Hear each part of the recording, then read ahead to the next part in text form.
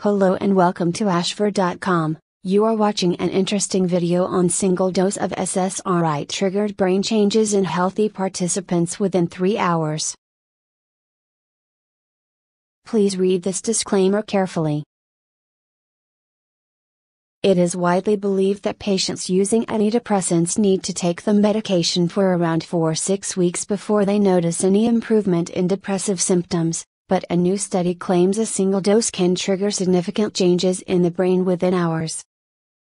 The research team, including co-author Dr. Julia Sacker of the Max Planck Institute for Human Cognitive and Brain Sciences in Germany, published their findings in the journal Current Biology.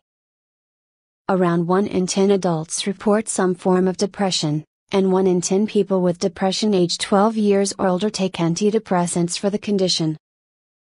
Selective serotonin reuptake inhibitors, SSRIs, are some of the most commonly prescribed antidepressants. Brand names of such drugs include Prozac, Zoloft and Lexapro. The drugs are believed to alter brain connectivity and boost production of a neurotransmitter called serotonin, which is believed to play a role in maintaining mood balance.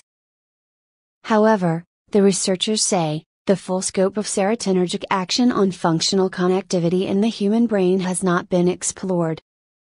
For their study, Dr. Sacker and colleagues set out to see how SSRIs worked in the brains of 22 healthy participants. Each subject underwent a 15-minute brain scan that measured the oxygenation of blood flow in the brain. They were then given a single dose of an SSRI known as escitalopram, Lexapro, before undergoing another brain scan a few hours later. The team then measured the number of connections between voxels in the brain, the equivalent to pixels in an image, to create a 3D image of each brain. The 3D images of brain scans before and after SSRI usage were compared.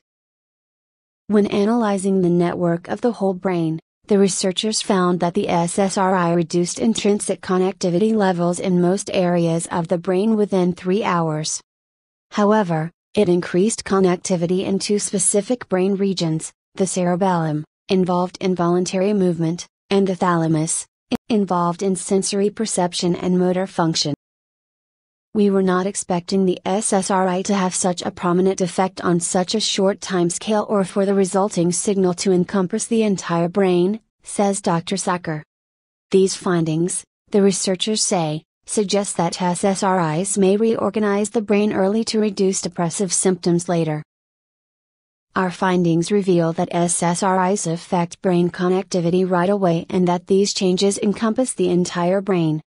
It is possible that these connectivity changes are the first step in remodeling the brain, as there is evidence from other experiments that such functional connectivity changes can reflect neuroplastic change. However, additional research will be required to further unravel these mechanisms of neuroplasticity. Such findings may lead to a better understanding of which patients with depression respond to SSRIs and which do not, Dr. Sacker says, adding, "The hope that we have is that ultimately our work will help to guide better treatment decisions and tailor individualized therapy for patients suffering from depression." The team now plans to move toward clinical trials in hopes to compare the brain connectivity of depression patients who have responded to treatment with those who have not. We would like to compare the acute, subacute and chronic effects of SSRIs on the functional architecture of the brain in health and disease, Dr. Sacker told us. Ideally, we would also like to include more diverse antidepressant treatment strategies in our studies, such as cognitive therapy, sleep deprivation or light therapy, and investigate whether we can identify characteristic patterns in functional connectivity for each treatment option. References